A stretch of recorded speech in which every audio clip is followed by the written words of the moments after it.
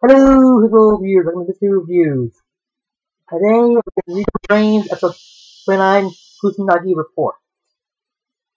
It's a clip show! A third clip show in one season. And I'll get up about this the last time, but what the hell were you taking? Or making, whatever. If they just get it to, because just get ready for the next arc, what is it? Let's take a break. Like, just take a week break so I can just work on whatever needs to be done next. Oh, God. And the last time, God even apologized for the second clip, so. What are you doing again? Oh. Who's in charge of the freaking show? Were they trying to save on animation money or something? Because the only good part about this is the end of it.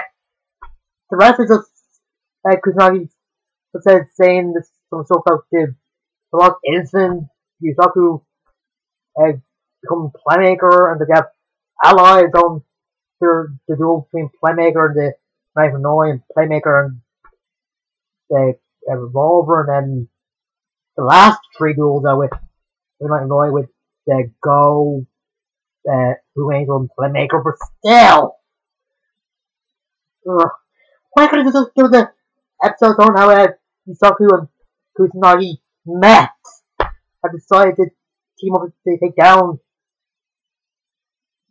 the Knights of Noi? And what I don't know to show what happened to his brother.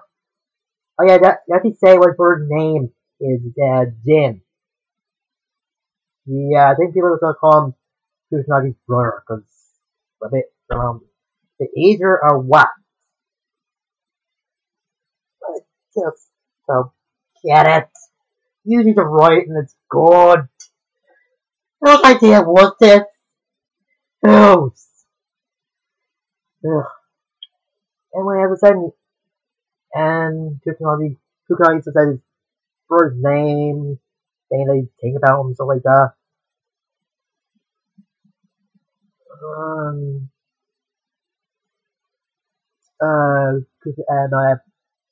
Yusaku goes comes in to the hot dog truck because he sleeps because he's sensing something bad is gonna happen, and so there's AI. Then just cuts the revolver saying that the power noise is gonna come. I don't know what that's supposed to mean, but yeah.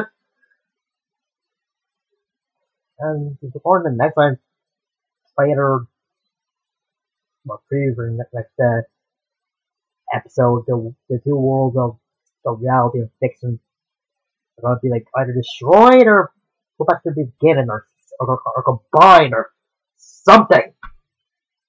Ugh, why did you have to do a friggin' Calypso? And Calypso is for people that haven't seen the previous episodes. Are they going to do a Calypso every 8 episodes now or something? Ugh. The Japanese will be smart. I just don't know.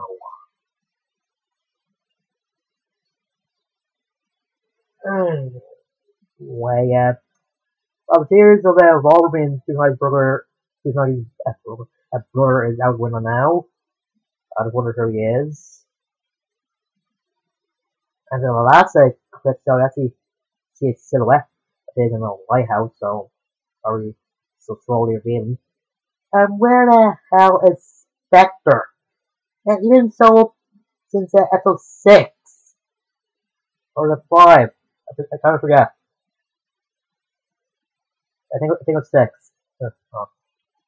And he just not getting much, or they plan having him something big, or what?